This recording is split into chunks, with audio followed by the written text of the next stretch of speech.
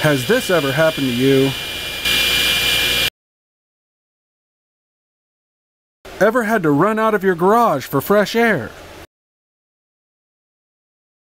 I bet you have a stack of saw blades that you were too cheap to have sharpened. I bet you're too lazy to do it for yourself, too. Never fear, buckaroo. I bet you'd be willing to pay a lot for this, huh? Willing to scrub them with a toothbrush and soapy water? Well, don't you worry your lazy little head, Woodman. We've got a plan for you.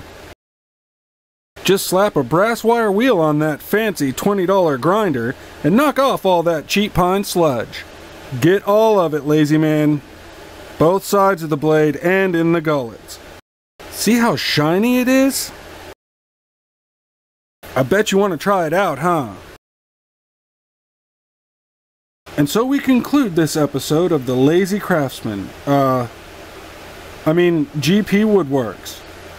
And now our fat hero can cut wood and mess up projects for days to come. So if you guys are anything like me, you love to hate those stupid commercials on TV. And I do love to hate them.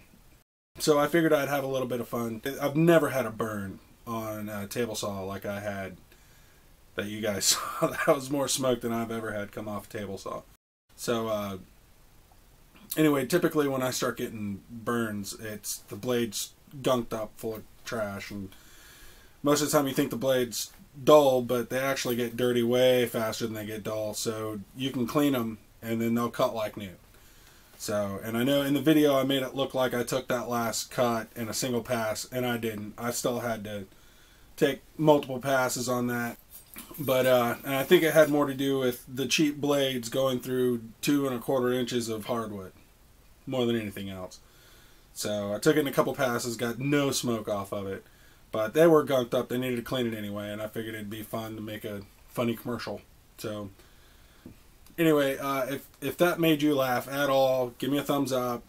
Subscribe if you haven't. Go to my Facebook page, GP Woodworks on Facebook, and throw me a like there. And hopefully I'll be doing more of these videos. This was a lot of fun. Thanks for watching.